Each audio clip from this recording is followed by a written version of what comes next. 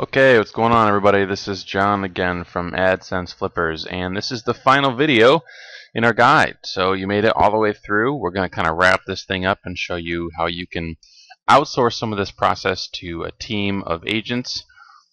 Whether you want to do it with just one person or 8 people, that's up to you. How far you want to scale this thing. We're going to kind of give you a rough process on how to do that. But before we get into that, let's go over some of the tools you're going to need in order to get that done. So the first tool that you're going to need is called Hive Desk. Now this is what we use to track all of our employees' hours and their work.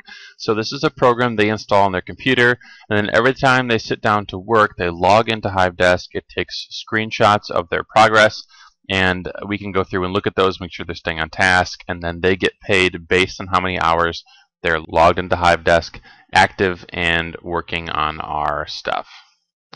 Next thing you need is going to be Skype. So Skype we use to keep in contact with all of our employees. Different teams who are working on different projects all are grouped together, so when they finish one task, they can update the whole team so that the next person knows to pick up where the former individual left off. It's also a really good way to just stay in touch with your employees. In the Philippines, internet can be a little sketchy. We can't always video chat with everybody, but we can almost always, instant message back and forth if we need to get a hold of someone. Next is Dropbox. You'll probably fill up the free account pretty quickly, so we recommend you go ahead and just purchase it. This is where we store all of our content, as well as any other files that we might need for the process, like website header images or things like that. That way it's accessible to everyone. And then lastly, the essential piece of software here is Google Documents. So all our spreadsheets are stored in Google Docs and shared with our employees, so everyone has access to them and can update them as they get their work done. Definitely a pivotal part of the whole system. Alright, so now we're going to talk a little bit about the different spreadsheets that we use to keep track of this entire process. So basically all of our spreadsheets are stored in a Gmail account. And all of our employees have their own Gmail accounts, and our spreadsheets are shared with them so they can access them and make changes and updates as they do their work. So let's go over the essential ones that you'll need here that will also include in the guide to kind of give you like a little overview here.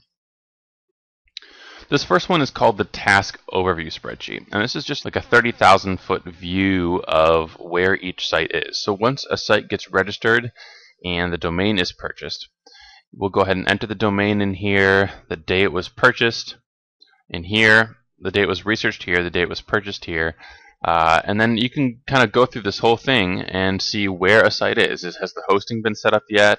Has WordPress been installed yet?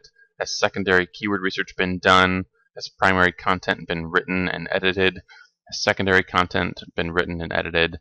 And so on and so forth, all the way over to link building. So basically from start to finish, you can see where a site is at within this document.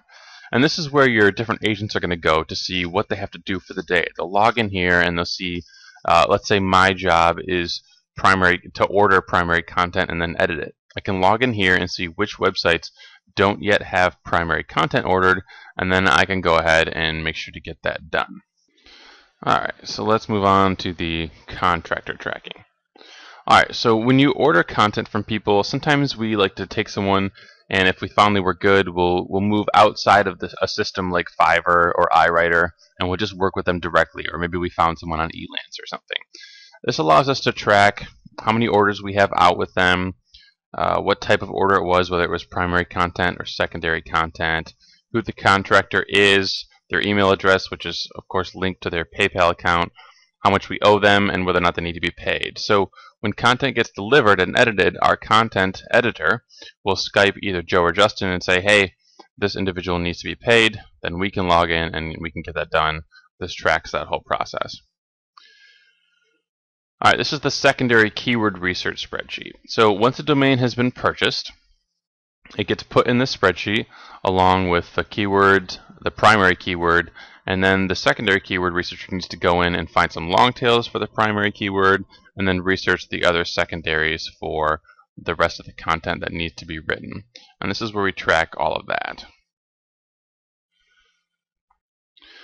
This is the login info spreadsheet where once WordPress gets set up, our site setup guy will go in and he will put the actual login name, password, analytics code, all that stuff in the spreadsheet so that if we need to log into these sites later on, we have that information. Alright, and this is the content spreadsheet, which shows all of our sites. It shows what the primary keyword is, what the titles of all the primary and secondary content are, and those are also the corresponding names in the Dropbox folder where our site setup guy can go in and pull those and post them online.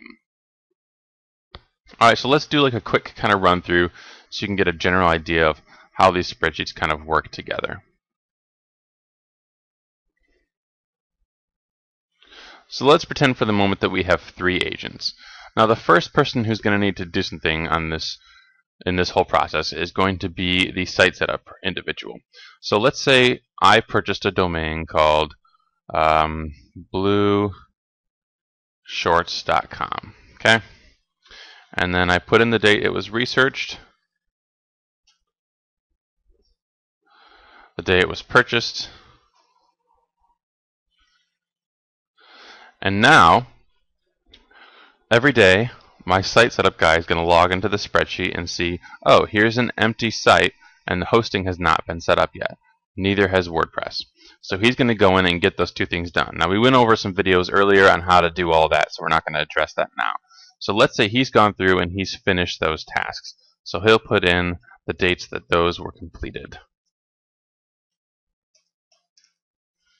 I'll make this the same day. Not that it matters. Okay, so now every day our keyword researcher will log in here and see, oh, okay, I have some secondary keywords to find. This site is now live and online, but there's no content. So I need to do some research to make sure that we can get some content written for this website. So they'll go ahead and look up this site.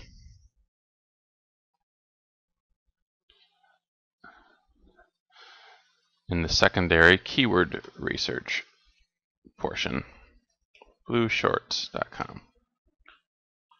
Now we already know what the primary keyword is, which goes over here, blue shorts.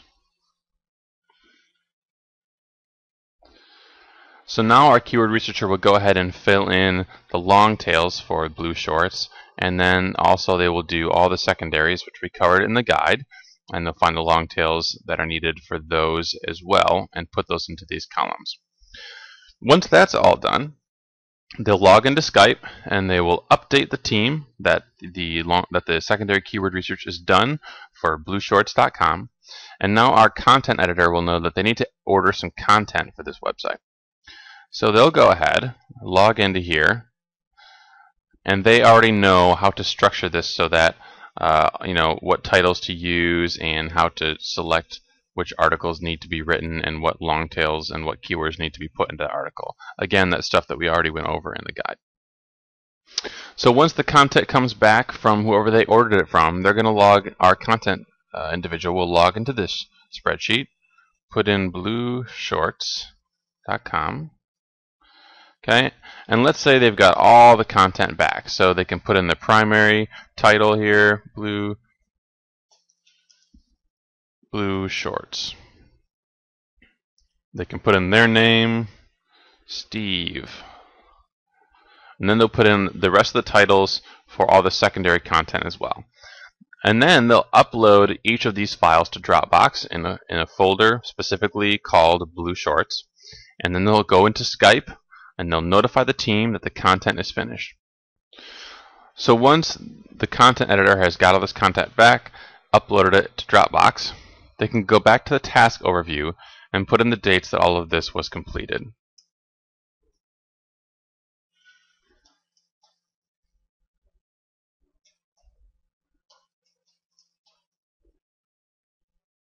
Alright, so now our content's been written. So our content editor will now notify the team on Skype that the content has been written and it's ready to go online.